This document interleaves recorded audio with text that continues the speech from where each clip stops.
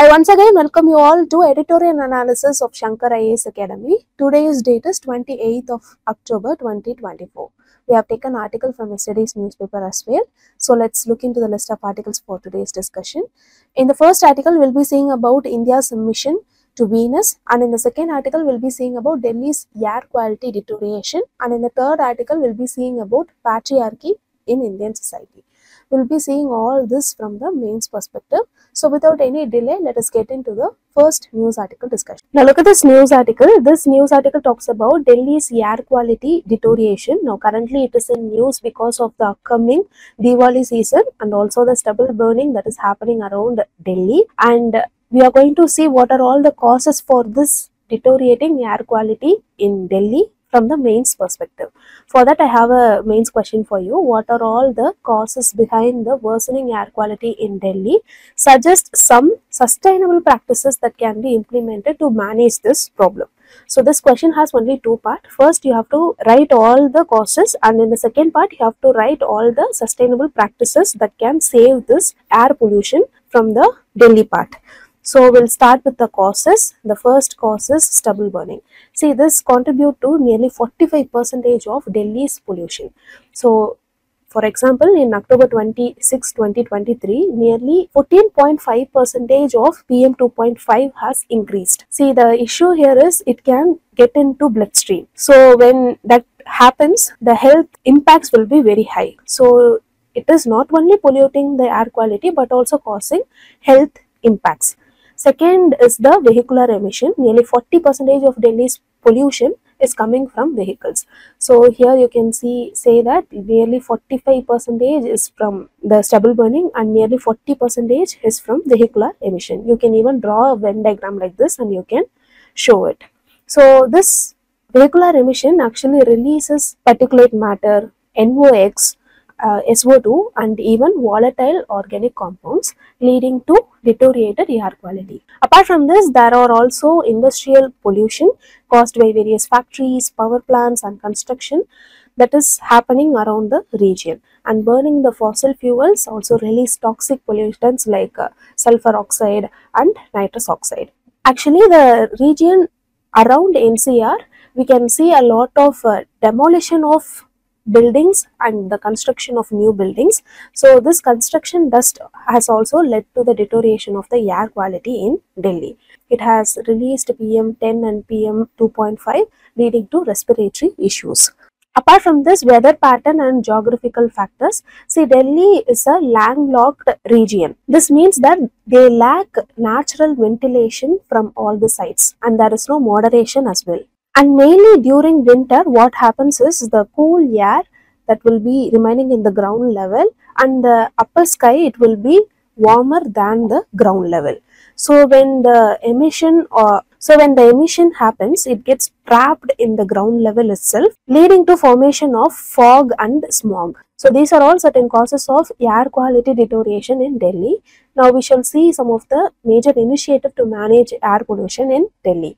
See, the first important plan is this Graded Response Action Plan, in short called as GRAP.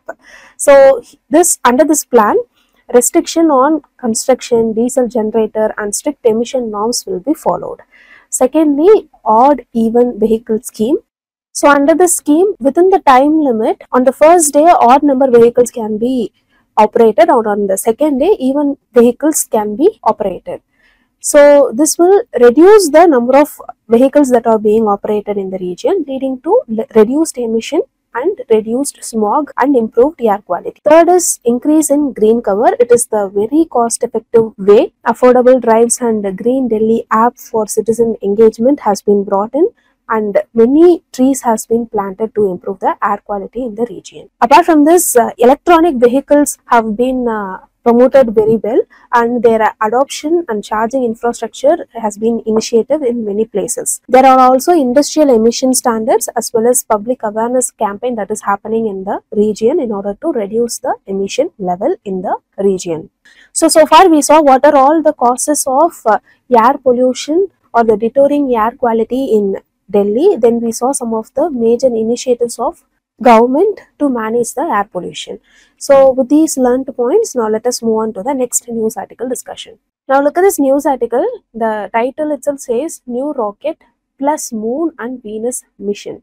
So this article is talking about ISRO and its new missions that are going to be launched in the lineup. So we shall see all of them from the mains perspective. Before that, I have a question for you. India's space exploration and technology advancements have witnessed a significant boost with new missions, collaboration, and private sector participation.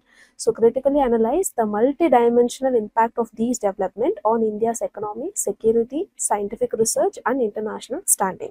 So, here only two parts are there. Firstly, you have to write about India's space exploration and the new missions. Secondly, you have to critically analyze, meaning you have to give both the positives and negatives for each thing, like how it will have an impact on economy, security, scientific research, and international standing. So this is how the question is going to be. You can write an answer and you can post it in the comment section so that we can review your answer.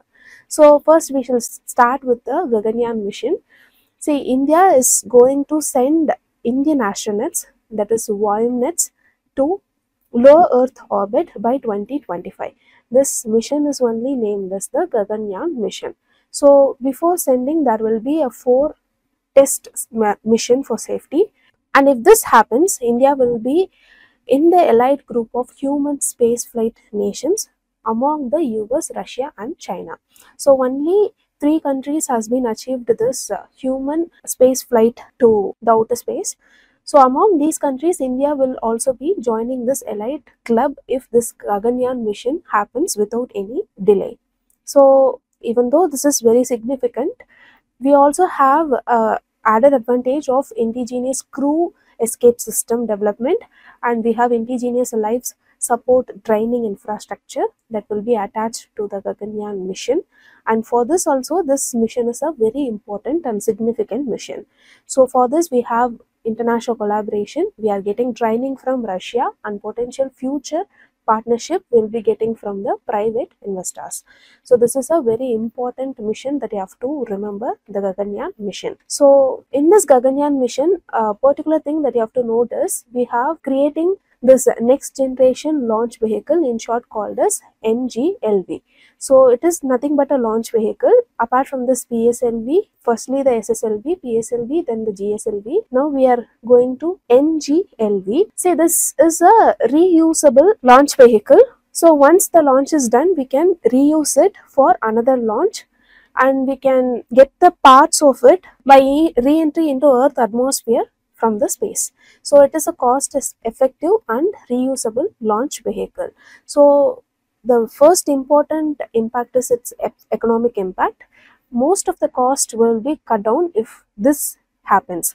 So already we are doing good when it comes to the space exploration, and when we develop this and portray it to the world, will be the competitive player in global launch market, and we can attract a lot of private investment and clients. Apart from this, it is a environmentally sustainable technology, especially we'll be using green fuel mixture. This will reduce the carbon footprint as well. And finally, it is going to invest a lot of money and boost Make in India. So the domestic production and technology and technological self-reliance will be achieved in India. So this is also a very important note that you have to make. Apart from this, we have a new mission called LUPEX mission with Japan.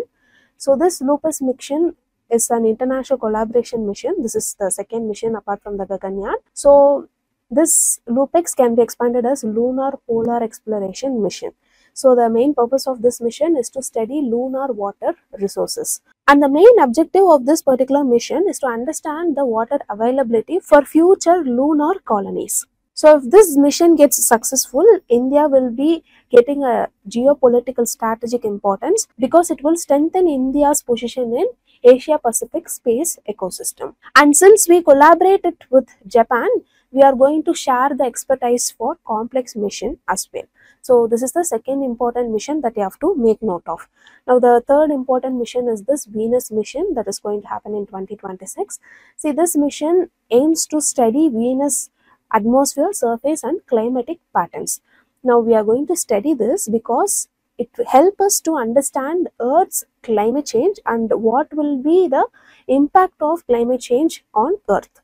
Because Venus also had similar atmosphere condition similar to Earth, we can say Venus as a twin of Earth. So when we understand the climatic pattern of Venus, we can predict what will be the impact of climate change that is going to happen in Earth. Apart from this, it will give us the knowledge of planetary formation and habitable planets. If this mission gets successful, we'll be expanding India's footprint in interplanetary exploration as well. So this is the third important mission that you have to make note of. So all these can be made very big successful if we get the private partnership. So let us see what will be private sector role in space. See, the first thing is they can bring a lot of investment that we already know, and it can already bring innovation. So when they bring in investment, they have to cut down the cost. So in order to cut down the cost, they bring in a lot of innovative ideas to the table, and that will be actually helping our government. And it also lead to the development of the ventures as well. For example, the Sky Route and Pixel and etc. Secondly, the skill development, it will boost technical and marginal skill that will align with Atmanirbhar Bharat. Thirdly, it will boost economy by contributing to India's 5 trillion economic goal by fostering high-tech industries. And finally, the foreign exchange savings will be growing. It will reduce dependency on foreign technology, and it will also increase the rupee exchange value. So these are all the facts that you have to remember when it comes to the role of private in space technology. So far we saw about 3 different important missions of Indian government, especially ISRO's 3 important missions. Then we saw about what will be the private sector role in space. So with this, we came to the end of the news article discussion. If you like the video, hit like, do comment, and don't forget to subscribe to Shankar IAS Academy YouTube channel. Now, thank you so much for listening.